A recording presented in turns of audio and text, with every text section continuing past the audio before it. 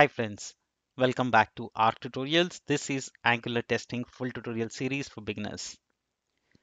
In this particular series, we are trying to focus learning on the tooling of Angular CLI, Jasmine, Karma, Protractor, and Cucumber framework from scratch to advanced. Today, we are going to learn how to skip tests in Angular. Not very oftenly used, but extremely useful when you are running into trouble, especially while deployments into your build pipelines. This is part 6 of the Angular testing series. Welcome. I have already created few Angular series tutorials and the playlist links are in the description box below. Make sure you check them out if you really want to learn and master Angular 9 and Angular CRUD series. All right, so to work and test any Angular application, to learn that we need a sample project. As part of Angular CRUD tutorial series, I created a project called products feature module for our e-commerce application. That's what we are using it for this particular series. So make sure you grab it from the GitHub link I've given in the description box below. If you want to learn how to set it up and run it, the part 1 of this particular series, the episode 1, has the details step by step how to install, how to run in your local. All right, now let's talk about today's focus topic, which is how to skip test. Why skip test? So skipping test is a Angular has support for skipping test, and sometimes it's very useful in suppressing a failing test case. So let's say a test case is continuously failing for some reason we don't know, and we are unable to figure out the solution or the fix for it. But it's urgently required that we need to deploy, and because of that particular test case, we cannot deploy. And if we categorize it as a non-core, which means it's okay if we skip it, right, for temporary, then we can definitely skip the test so that our build passes, right?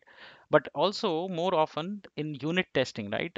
When you do it in your local build, when you're working in a large team, when everybody's pushing code left, right, center, in your building code in your local is extremely important. And you have to focus on writing your test, not everybody else's test whose test is failing.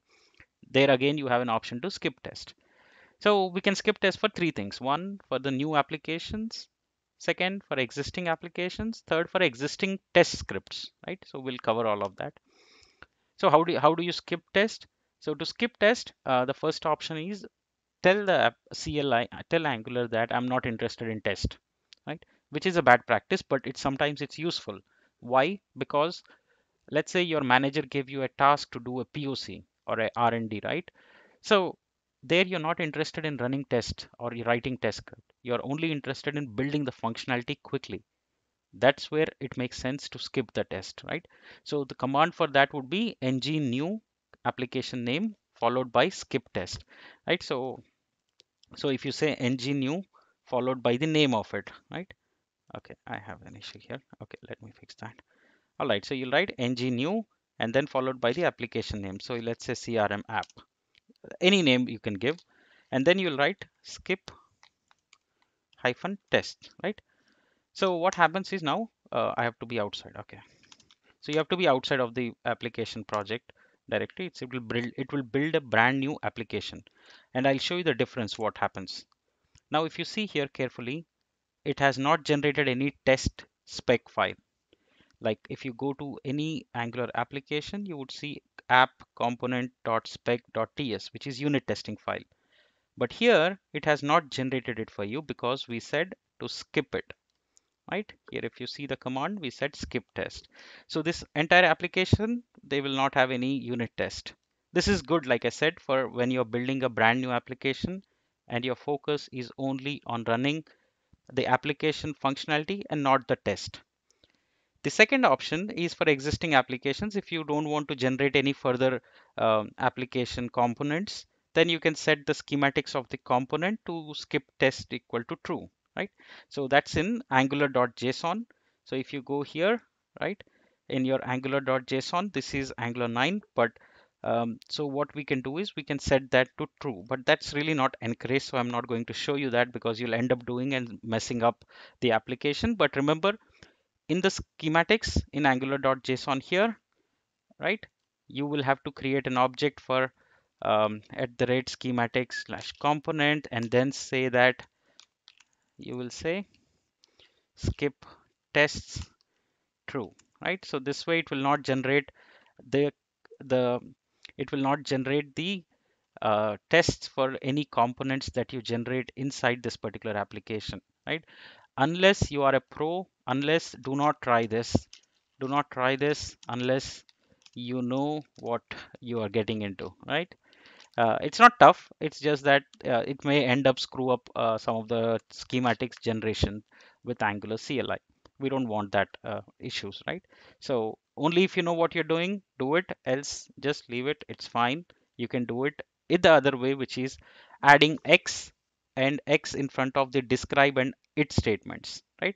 So for example, don't worry at all. Let me also write it down. Do not worry about describe and its statements for one for just this episode, okay?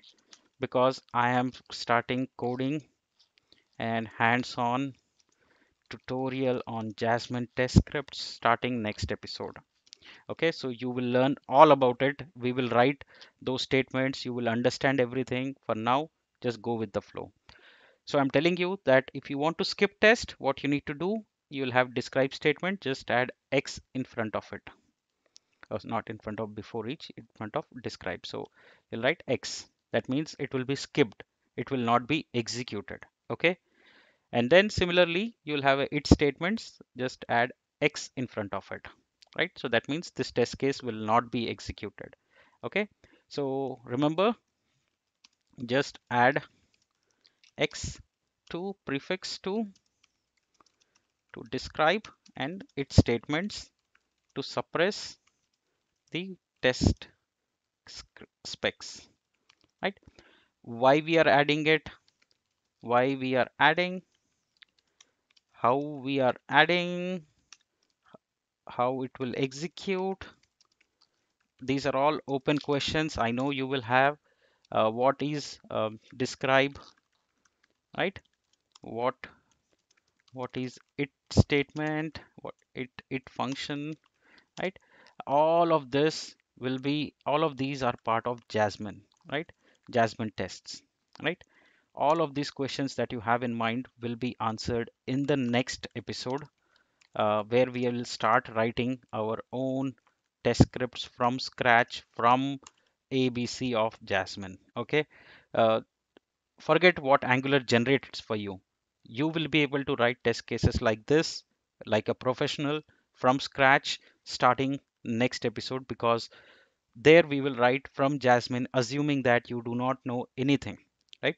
If you know, it's well and good. If not, you will still be able to write Jasmine test from scratch.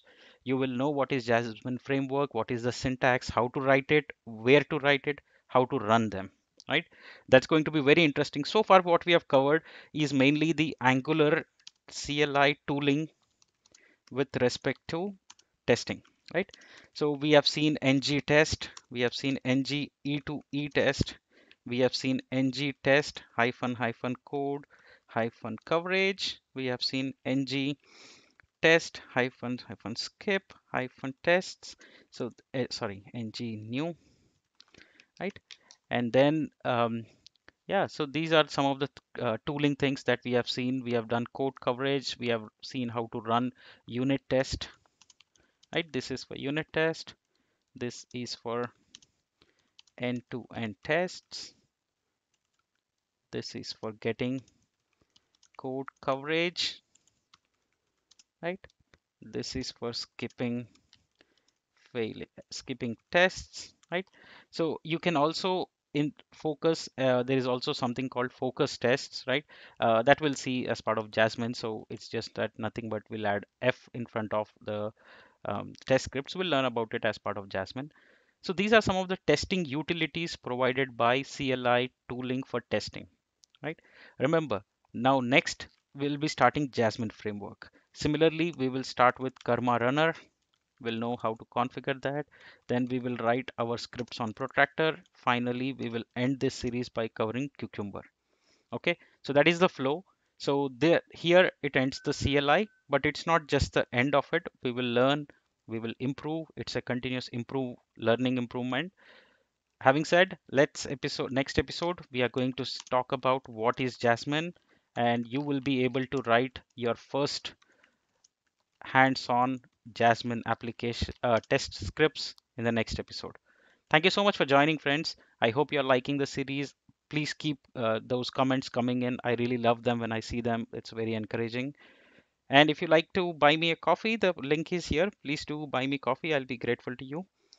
Thank you so much. See you in the next episode.